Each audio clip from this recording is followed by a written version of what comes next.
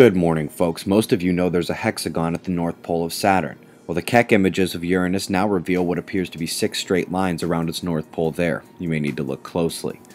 Couple interesting articles here, one saying we need to adapt because climate change can't be stopped, and the other discussing rising ocean levels on the US East Coast. Top quake was a 5.7 that hit south of Australia, at least New Zealand got a break today. Mid-Atlantic Ridge has had multiple tremors north and approaching Greenland. A 3.6 struck Nebraska overnight. Denver, Colorado, not alone in suffering a windstorm yesterday with the rest of the Northwest. Looking at the pressure map, we see this big low pressure system. Both that and the wind map are pretty much in real time. They'll both shift east for tonight's watch zone.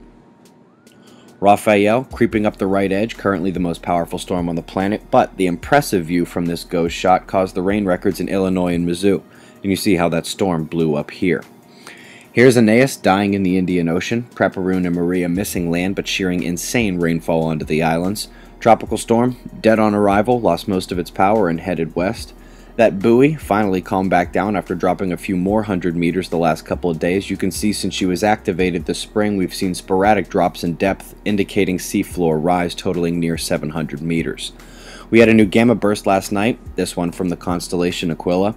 Solar wind shows the coronal hole stream creep back up over 500 kilometers per second around 0 or 1 o'clock UTC. It didn't take down the BZ, there's very little density. Canadian magnetometers show nothing as well, but our failing shield doesn't need macro instability. We still saw induced resonance and plasma penetration at the ramp up, and here are some highly over-ionized and in other cases more widespread than usual ionization of our atmosphere. Rockabye sunshine up in the sky. Wuss. Can't seem to pop off anything, not even the filaments. Got some new active regions on the left, coronal holes, center, and turning to the right.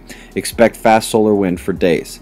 Coming quickly to sunset and turning off the atmosphere to reveal Saturn swinging behind the sun, set to conjoin in less than a week. Heliocentric and geocentric watches could be argued for the coming days. It's just past 6 a.m. Get your eyes open. No fear. That's the news, folks. Be safe.